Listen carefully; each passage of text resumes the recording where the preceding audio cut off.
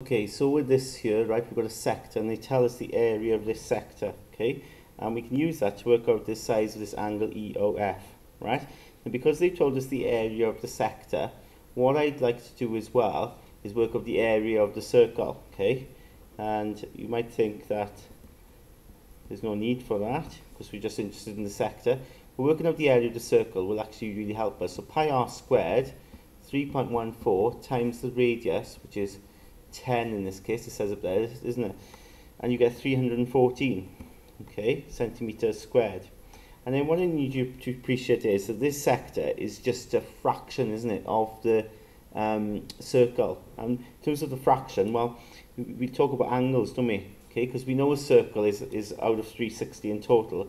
The fraction here of this circle, that is the sector, is x over 360, isn't it? Because that's the angle we've got here, x, out of a total of 360. So that's the fraction, right? That's represented with this circle by this sector. So we've got the fraction here of the circumference of the area, 314. Okay, so a fraction of the whole area of the circle will equal my 65. That makes sense. So hopefully you could see that there, right? And not too confusing in that you work out the area of the full circle.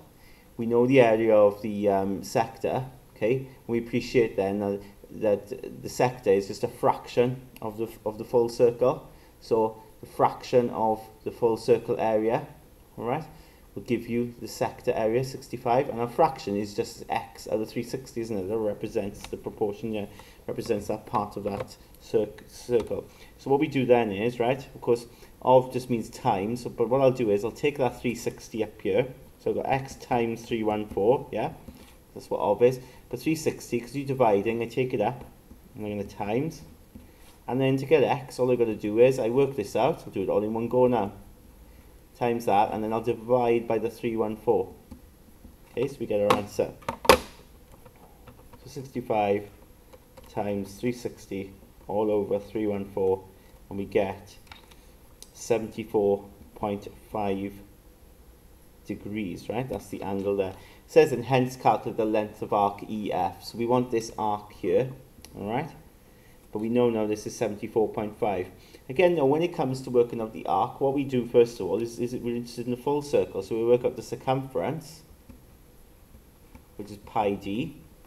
So that's 3.14 times the diameter. Now remember the diameter is going to be double the radius, so 20. And you get then 62.8, right, for the circumference.